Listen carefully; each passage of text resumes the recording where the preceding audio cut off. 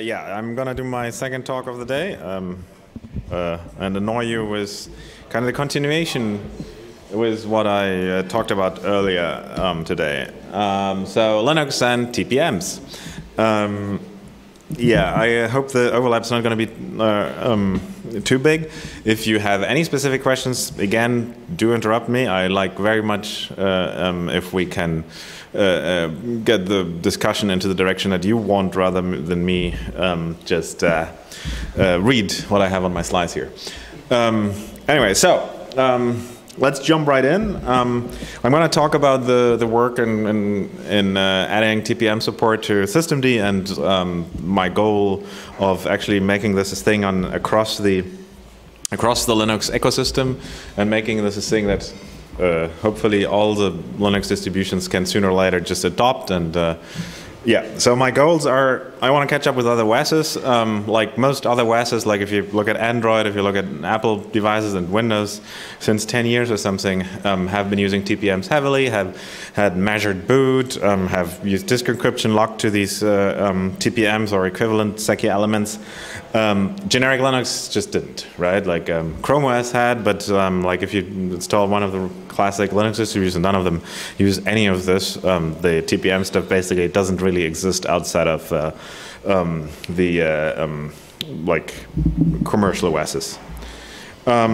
So my goal with this is, yeah, I want this to change. I think that the functionality offered by measured boot is great, and we should make it a thing that everybody can just use, and thus build a world that is more secure and less vulnerable to hackers and things like that. So.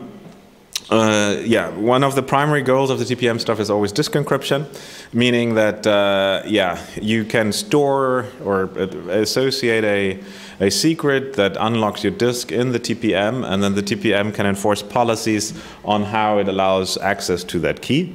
Yeah, the interesting parts is like specifically how these policies are designed. I talked about this earlier, about the PCR concept that we have on Linux and measurements and things like that. So yeah, this kind of stuff. But we want to use it for more than disk encryption. I also want to use it for service credentials. I mentioned this earlier. I think some talks even mentioned this earlier. The concept of service credentials in systemd is something like how you can securely parameterize services with things like SSL certificates, private keys, passwords, or actually any kind of configuration too, if that's what you want. But the primary goal is having something that it can be encrypted, can be authenticated, and can be passed into services in a reasonably safe way, and then is available for the services to read. I wanted this to be linked to TPM as well, so that these secrets can only be unlocked on a specific system, so that you can feel reasonably safe that if you put a secret on some system, that it's only that system and in the right state can decode this.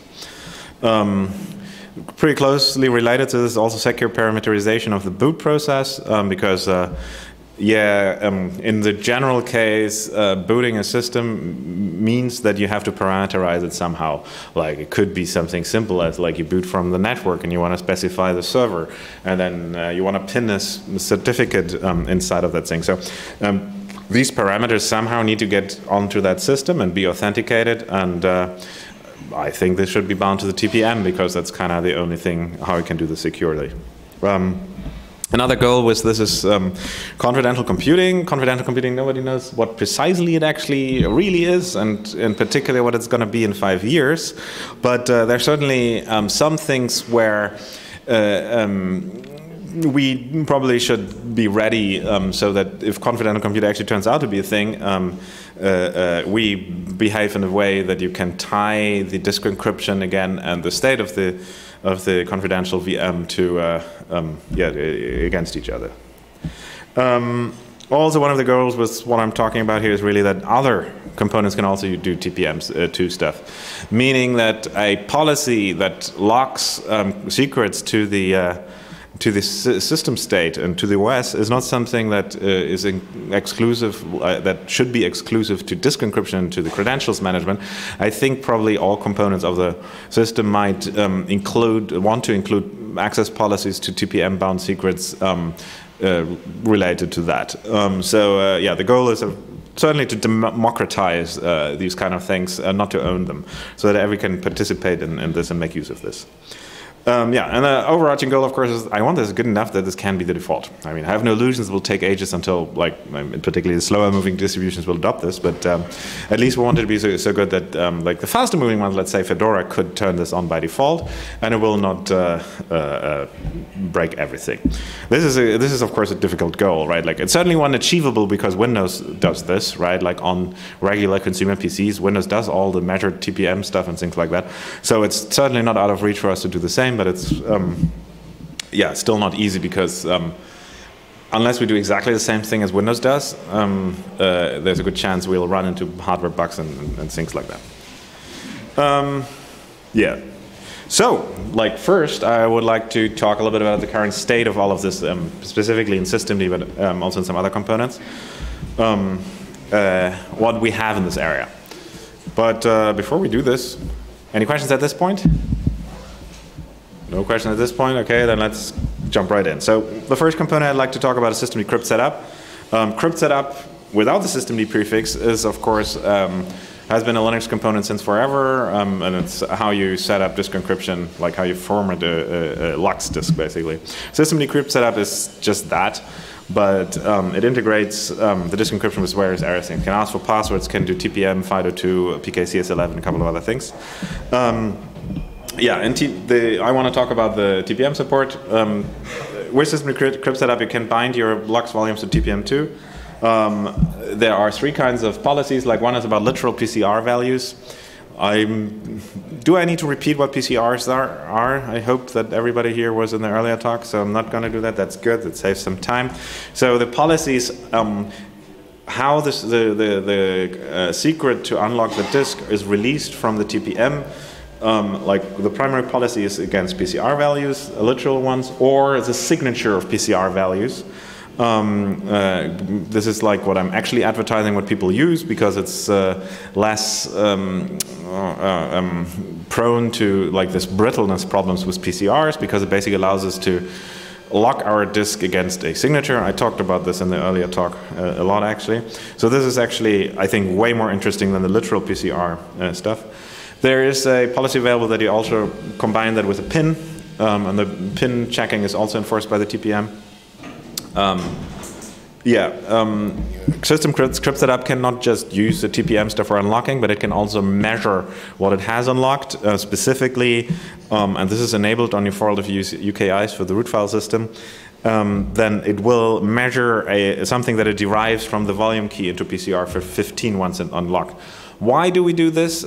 This, I think, is quite a powerful concept because, in a way, the volume key of the root file system is a little bit like an identifier for the system, right? Like, it's a key that hopefully was generated locally only on that machine, never leaves the machine, and hence, if we derive some ID from that and measure it into PCR, we can do fun things like, for example, we can prepare a disk image that is encrypted and comes with a TPM PCR policy against PCR 15, and that basically then means it can be unlocked only on that specific machine, and nobody by nothing else.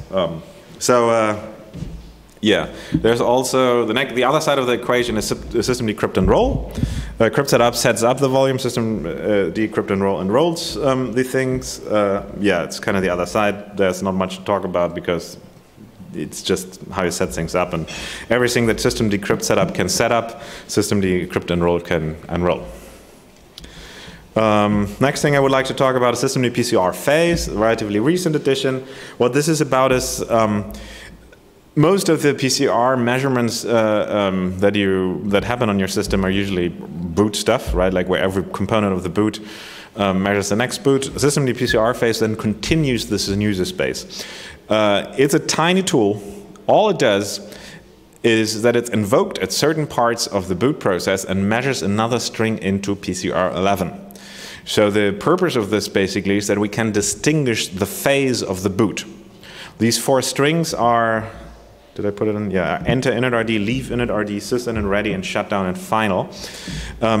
Why is this interesting? This is basically interesting so that I can write, like, put together TPM policies to secure objects that are locked to a certain phase or a set of certain phases of the boot processes So basically, I can say the root file system.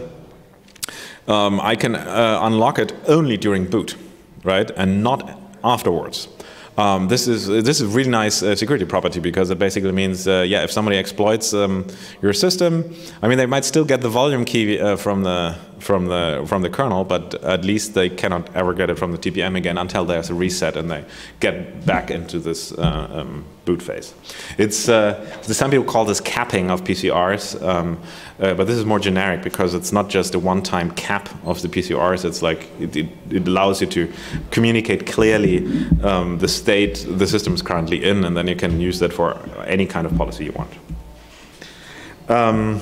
Yeah, I already mentioned that it binds unlocking to certain specific phases of the boot processes.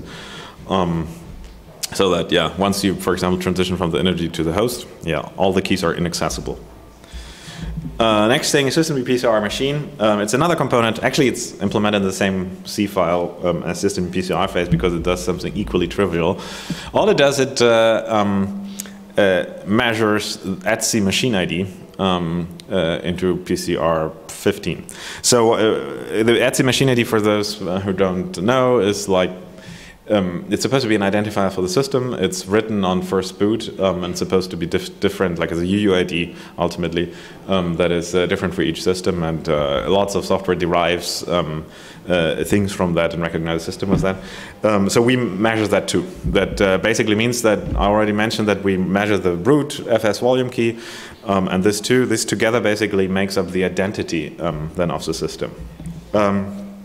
So if you change either of those, the PCR measurements will change, and hence the identity of the system in a way changes.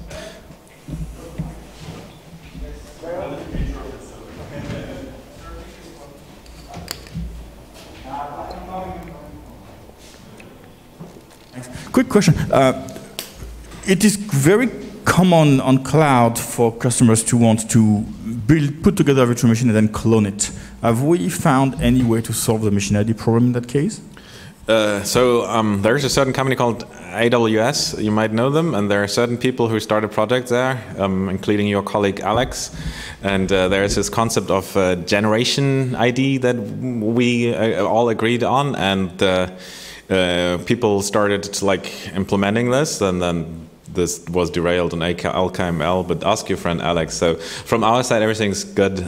We know what we want to do, but we need to hook it into something that if you have the generation, the VM Gen ID thingy, that we can actually get that from userspace, ideally race freely, and then can derive an ID, and then basically the idea would be that it's a machine ID plus the generation. But I don't know exactly what that actually means for the TPM case then. Should we measure that, and then PCR 15 gets different? It's like certain things about generations of systems, like in the clone case, or as we talked in the earlier case about the software boot case, are not clear to me what the effects on TPMs are. Like how do TPMs progress? Should they change? Should they stay the same? Like, yeah.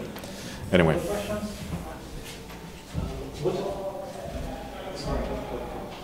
So would it also probably make sense to include the endorsement certificate probably something like that, so you can also like bind the TPM and maybe other hardware components to the machine ID to say this is the unique machine?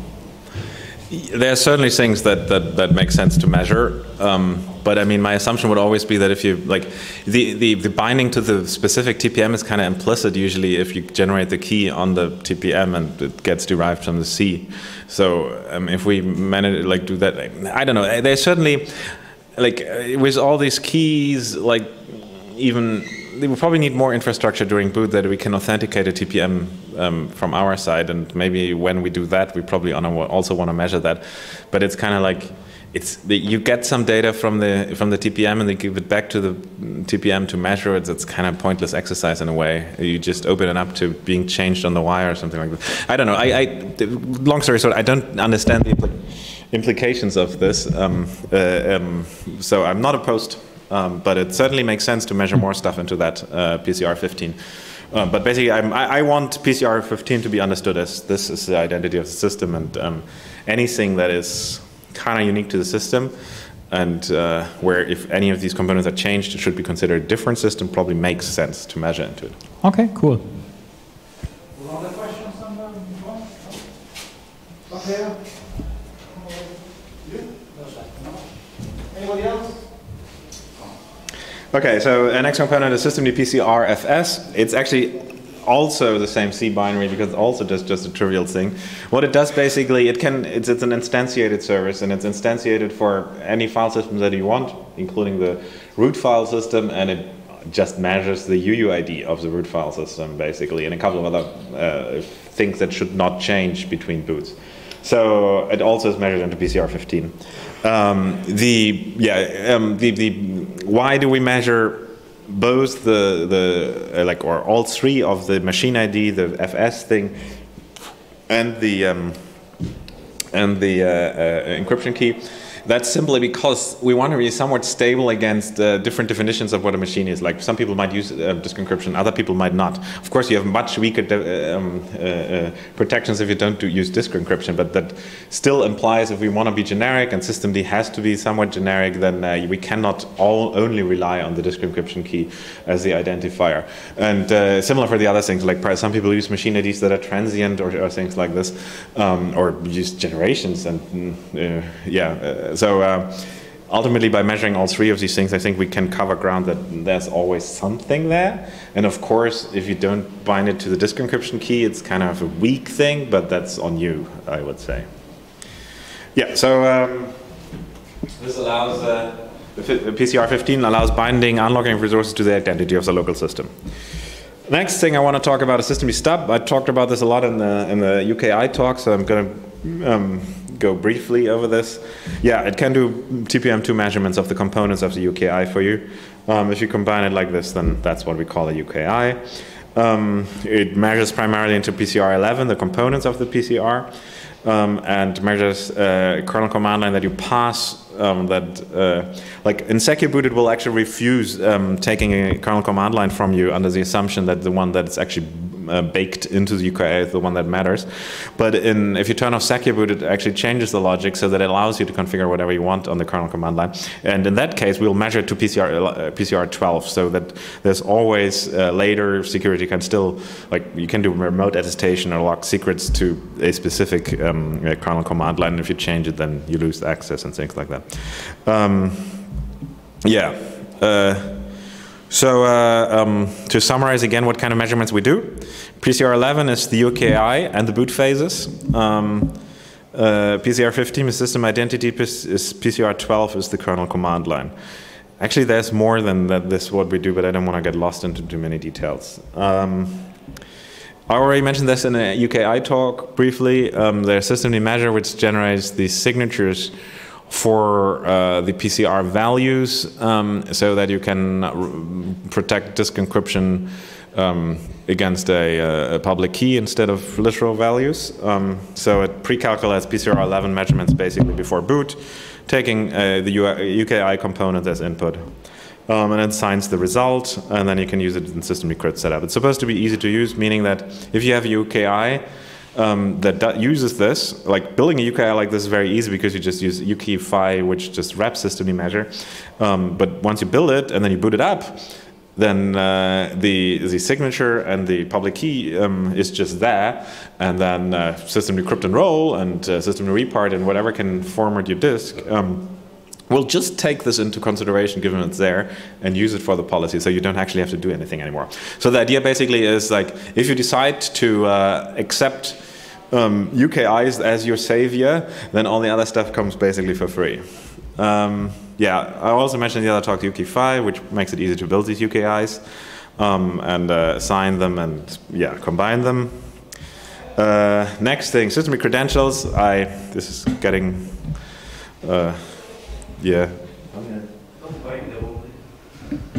let's do it like this. So, next thing, system credentials. I mentioned this a couple of times. Like it's how you can pass little bits of information into the system and then propagate them from the system into services. And you can also pass them from a hypervisor, like from outside of the hypervisor into the hypervisor to the system, and then also through container managers, and always propagate down the tree basically. And these custom credentials can be locked to TPM. So that it basically can say, yeah, I put my private key on the system and I lock it to the TPM, and then I know that when the service that needs it, it gets it, but if somebody takes it off the machine and somewhere else, they lose any chance to decode it. Yeah, it's for secret certificates, cryptographic keys, passwords, whatever you have. Could also be used for configuration. We use it for configuration, but it's the key really is that it's not world readable. It's authenticated, if you want, and encrypted. There are multiple ways how you can pass your system credentials in there, like into a system, for example, via SMBIOS Type 11 objects. I'm not sure you heard about that. SMBIOS is this thing that has been implemented on PCs for ages. It describes what kind of hardware and firmware the system has, but it has this Type 11 thing, which basically is vendor strings, and a couple of the virtualizers like QEMU and Cloud, how's it called?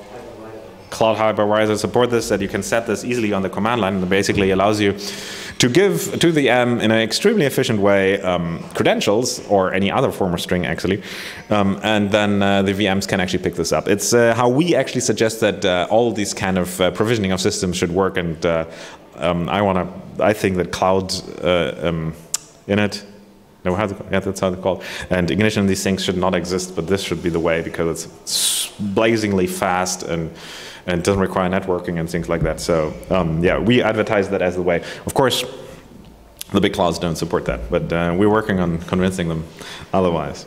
Anyway, so credentials can be supplied via SMBIOS, via some QEMU specific thing, via a kernel command line, via EFI system partition. This is basically required to securely configure boot and things like that. Through a directory at secret store, and yeah, and they're always inherited from there, from the system into services, based on, yeah, you can list basically every one of these credentials has a name, and then you can list on a service which ones you want to import from the system into the service, and you have wildcards and a couple of other things so that you can do this generically.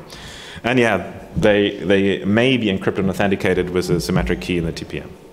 Policies are PCRs and signed PCRs, but no PIN, because these things are supposed to be non-interactive, right? Like the idea of credentials that they are unlocked the moment the service that consumes them starts. Not earlier, not later. And service activation, of course, is something that's supposed to be non-interactive, because that happens all the time. There's a tool called systemd-creds, which you can use to prepare these credentials, like to encrypt them and add authentication to them. And then you have this binary blob that you can use wherever you want. If you want to look into the details how this works, there's set credential, load credential, set credential encrypted, load credential encrypted, import credential. The latter is probably the one you actually want to use to configure on services. Look at the man pages for further details. Yeah, the use case again is secure parameterization of systems and services, replacement for cloud init and clouds probably, but except for the case that none of the big clouds support this. Yeah, OS installers can parameterize UKIs locally with this.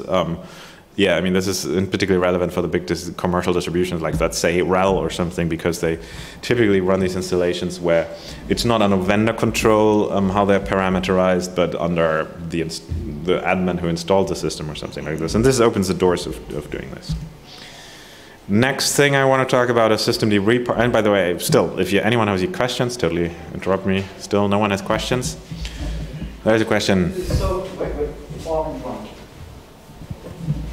So in VMs, you mentioned SMBIOS 11 and QEMU. Yeah, but on hardware, basically, your only option is then VFAT, EFI partition. Is that? Yeah. Okay. I mean, you know, if you have access to the file system, you can just put it in at secret store, of course. But if you basically want to provision a system offline without, yeah, already setting up an encrypted disk or anything like this, That's certainly a way to go. Do you support sysupdate for delivering credentials? We do not. Should we? Maybe. Yeah. I'm not volunteering. So next thing I would like to talk about is system repart. Sounds a little bit out of topic if you think about this first, because system repart is a dynamic repartitioner of the system that is supposed to run on first boot. Actually, we're supposed to run on every boot and extend the partition table or grow partitions as necessary. So the original use case was, on the cloud, everybody ships like a tiny minimalized image, and then on first boot it just expands and adds a couple of other partitions. So why do I put this on a slide in the TPM talk? That's because it actually can, one of the primary use cases for this is that on first boot, it actually creates a root file system, encrypts it, and links it against the TPM. So that basically, the idea is basically that you then ship a OS disk image which has the /user file system with the OS inside of it and uses DM Verity and is immutable and nicely protected. And then you boot it up for the first time, and this is when the root file system is added in. The /user partition is mounted into that, and the encryption key for that root file system is inherently local to the system. It's generated on the system, it never leaves the system, and is locked against the TPM on that local system. It is quite frankly how I think this just should work, right? Like I mean, there are other approaches thinkable. I know, for example, at my former employer, they were big on re-encryption, right? Like, so that you shipped an encrypted disk, and then on the first boot, it would change the key. And I think it's a terrible idea because you waste a lot of resources, read every I/O, like every sector and things like that. Anyway, system repart is definitely something you should keep in mind if you build TPM-based systems, because something like this you probably do need in one form or another. And it's supposed to just work, right? Like, basically that if you say encrypt equals TPM in a repart partition definition file, then and it sees that that partition doesn't exist yet, it will create it, format it with locks, enroll it to the TPM, and you continue booting. System repart is declarative, non-destructive, automatic partition tool. It can create root or /var partitions on first boot and grow them too. And these partitions can be locked against a locally generated volume key. That's basically what I just said. Next thing, there's a question.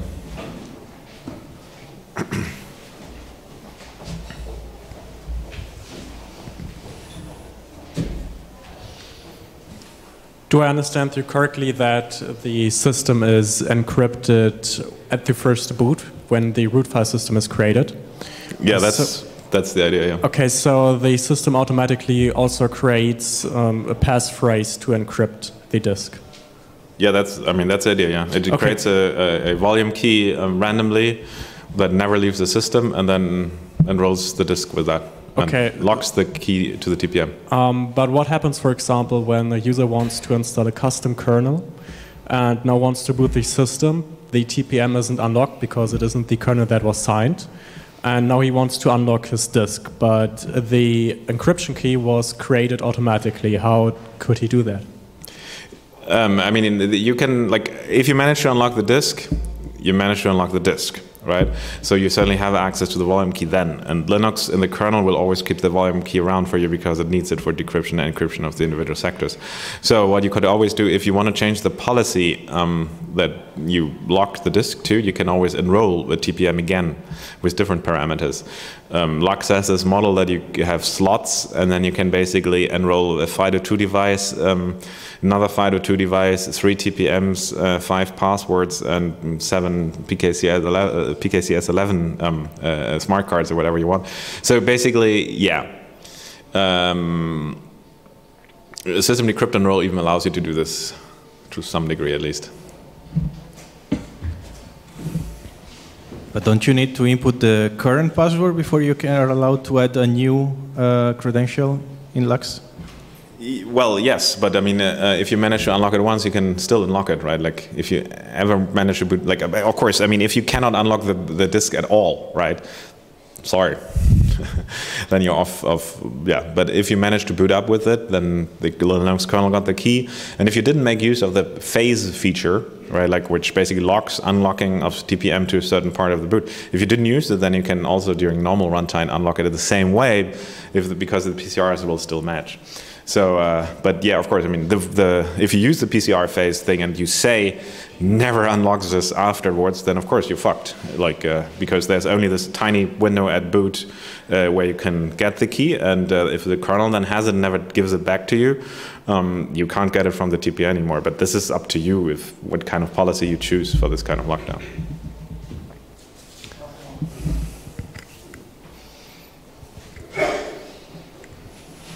Do you also support DM integrity in addition to DM crypts, so for authenticated encryption? That's a very good question. Do we? Like, I mean, especially for data partitions like var, it would be interesting.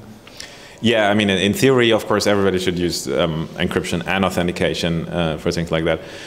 We certainly support it for, like, I mean, the libcrypt setup supports it. I'm not sure if we hooked that through ever, but... we have DM systemd integrity set up. Sure, but I mean, we don't support it. It's not integrating into this stuff, though. Yeah, I don't think System Repart has the option for that, but adding that would be trivial, right? Like, we should just do it. So thanks for volunteering to implement it. More questions? He likes questions. Ask questions. No? So something that I very recently added, which is in the Git main, but it's not in a release version yet, is that we actually maintain a TPM measurement log. So if you do measurements, it's kind of important that you also keep a log about what you measured so that you can argue about it afterwards and you can figure out what actually happened that you came to the point where you came to. The firmware maintains one measurement log that covers all the measurements that happen basically until the OS takes over. It's available on Linux in /sys somewhere, and you can parse it and then decide, okay, what's happening there, and then argue about what happened and everything's in order. It's actually a crucial part of deriving policy from an existing system that you don't know, where you don't know ahead of time the firmware measurements that would take place. We nowadays do all these measurements in userspace too. Like, for example, measure the root encryption, like the encryption key of the root file system, and these phases and things like that. Previously, we never actually logged about that, so it made it very hard to argue about it, to do remote attestation, to figure out if everything's in order. I recently added this, that this is like improved. We did log it to the journal. We did log it to the journal, meaning to syslog kind of stuff, but that's kind of shitty because that's subject to rotation, of course.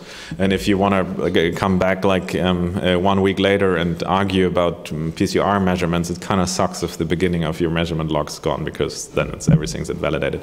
So that's why it needs to be separate from the journal. It can only grow. It can never be rotated away unless you're fine with losing the ability to argue about it. So this stuff is actually a format. It's a JSON file basically. It's actually JSON sec, like JSON SEQ. It's a sequence of JSON objects. It's very close to the TCG CL JSON format. CL is the common event log format. It's not exactly that for reasons. I wanted to use that, but the CL is, it requires that the logs, like, first of all, they have to have record numbers, right? Like, they always have to start at 1 and things like that. And I think that's a stupid idea. Like, first of all, it's redundant because you can just go through the measurements, and you don't need this information, and it's unprotected because it's not included in the hash. And because, I mean, to get the full list of measurements, you always need to include the measurements that the that the firmware did, and hence, if you maintain a log in userspace and then add record numbers to it, what's this good for? Because it's going to add, like, what you label as 1 might actually be the 55th measurement in the whole system. So anyway, I left that part out, and the other thing that I didn't do is the TCG specification says it needs to be in a JSON array, and I think that's stupid because it basically means that the log file wouldn't be append only anymore, because you basically have to load the whole array into memory, append one thing and write it back again, which is just shitty if it's supposed to grow. So I just opted for JSON SEQ, which is another RFC where basically you just add one JSON object, another JSON object, and you put a separator in between, which is like the ASCII code 17 or something, like record separator ASCII, and a 0, like a null at the end, and then yeah, but it's trivial to convert it to the full spec, right? Like you just like and JQ and these tools, they all support this thing anyway. So it's trivial to convert. You just load all the objects and wrap them in an array, and you add the record numbers. There you go. Then they have the full thing. It's on purpose TCGCL so that other people can consume it, right? Like so, if you now take the logs that the firmware does, our logs, and then the IMA logs, then you basically have all the measurements that happen on the system. I think there's a talk right after mine talking about the universal event log stuff. So yeah, let's not talk for that anymore.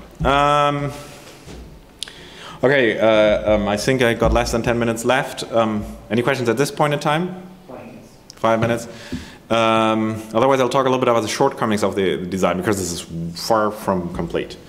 Like one of the major things security holds in this system is that we measure all kind of stuff to PCR 11, 12, 15, but there is no anchor to it, right? Like we assume that it's 0, and that's what we rely on, but because shim or no earlier boot thing measures anything about the chosen boot path into these PCRs, what people could do is they get their stuff signed by some shim key, then measure whatever they like in there, and not actually boot that, but boot something completely different, and they will get to the same PCR values and fuck with us.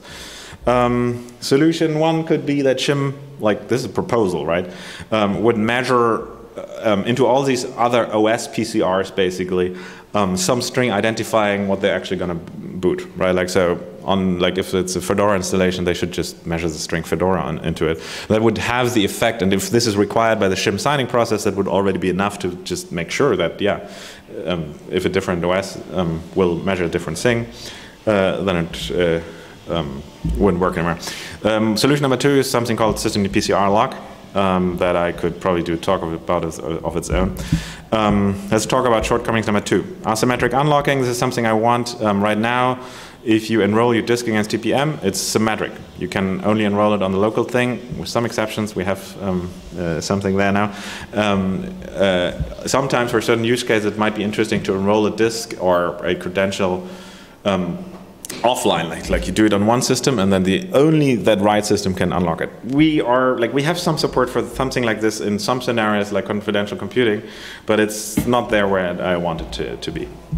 There's no rollback protection, meaning that if you have a UKI that's probably signed with PCRs and things like that, and you have one from 5 years earlier where the kernel was vulnerable, both of them will get access to all secrets. There's no way how to invalidate the old kernels so far. Solution to that is also this component that I'm probably not going to talk about that much anymore because I don't have that much time. But it's something coming up to systemd very soon that will solve this. Biggest thing ever, like this. No way to lock against 0, like the other PCRs that basically lock down the firmware. Solution to that is also the system PCR lock. Next thing is, I don't know, or actually I have a rough idea now what kexec means with all of this, right? Like kexec is a thing where you replace one OS with the next one and pass control over to it. What does it actually mean for a TPM? Do you measure things new? I think I have a solution with it. Oh, it's again system PCR lock. So let's very briefly, I got like a minute or something, 2 minutes about system PCR lock. It's halfway per there. I mean, there's a branch and you can play around with it, but it's not ready yet. It's not even git main or anything. But this is the next thing that I have been working on for the last weeks, and I'm very close to having something ready for that. It's basically, I mean, some distributions like Ubuntu people, for example, have implemented something similar, but I think my solution is way more generic and is what people ultimately should use. What this does basically, it creates an access policy based on PCRs and tries to predict the PCRs based on what components you've installed in the system. Really short summary is that all the components that are involved in boot are supposed to drop in a file describing the measurements that are probably going to be made if that thing is booted, a so-called PCR log file, .pcr log. And they drop it in one directory, and they can drop in multiple alternative versions in case they want to support alternative versions of that component, like for example, multiple versions of the kernel UKI, or multiple versions of the bootloader, multiple versions of shim, whatever you have in the boot process. And then system PCR PCR log will look at this, will compare it with the measurements that actually happened on the system on the current boot, and if it recognizes everything, then we'll synthesize a access policy from that, stores that in an NV index, which is something you can do in TPM2 that not many people know, and then you can lock your disk encryption to that. Meaning basically that, yeah, and you can also generate these PCR log files directly from the log if you want to cover for firmwares where you do not know what kind of measurements they will make. Hopefully though, eventually these PCR log files, which by the way are just CL JSON files, because you can just reuse the format there because that's simply what measurements, like it just encodes when measurements happen.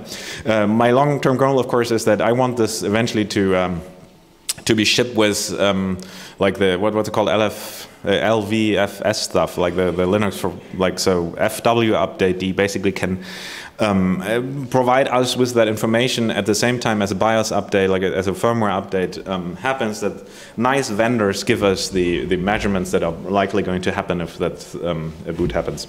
So anyway, this is the summary. You all read it now. My time's over. Yeah, it's good that I didn't spend too much time on this because it's talk of the future, and if you want to know more about that, you can look at the slides, or you can look at the PR that is, like I've posted already, mostly to get CI testing and things like that. I'm still shifting a couple of things around there. But the ultimate goal of this, of course, is that we can do the same thing that Windows does and lock against the firmware, but still have a strategy what to do on expected firmware upgrades. In the nice case, when we know the measurements that will happen, and probably in the common case where we will not know that and have to find out ourselves on the next boot what actually changed, so that we can subsequently lock it down again. Anyway, maybe we have a question. We can take a couple of questions if there are questions. Any questions? Questions? Yes.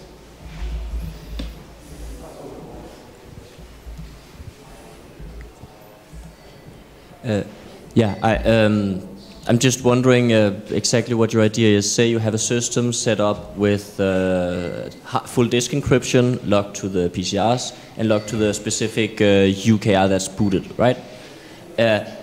How do you actually update this UKI? Say a new kernel comes out. How do you securely verify this is a kernel update that I want, while still preventing say some bad actor injecting its own malicious code into signing? Like, how do you protect the signing key from everyone else? You don't actually have to do anything special. You just take the UKI that is packaged in the RPM and drop it in the ESP. Because if the system then boots with that, it will come with the signature for the PCRs that are expected, and the signature will be done by the vendor. And only the vendor can do these signatures. So basically, you don't have to do anything special. It's just that the vendor has to prepare the kernels and include the right signatures so that you can still unlock your data. Okay, but say you roll your own keys, then... Sorry? If you roll your own keys, right? So if you do your own keys, then you have to sign locally. We have infrastructure for that. I mentioned it in the other talk, this UKFI kernel install script that can run basically whenever you install a raw kernel, like not a UKI kernel, but like an unsigned kernel, and then you can sign it automatically on install with your own private key. But then, yeah, sure, you have to make sure that you retain access to that key, and you use the same key for every signing, because that is what will give you back access to your own disk. Yeah, my question is, where do you store this key? That's up to you. You can store that on disk if you like. There's currently no support for something like OpenSSL 3 engines or something. But if we had that, and I think Luca volunteered to do this, then you can store that key on your, I don't know, PKCS11, HSM, YubiKey, whatever thingy. That's entirely up to you. So key management is out of scope. Use one of these for the key. Yes, let's all thank Lennart for his talk.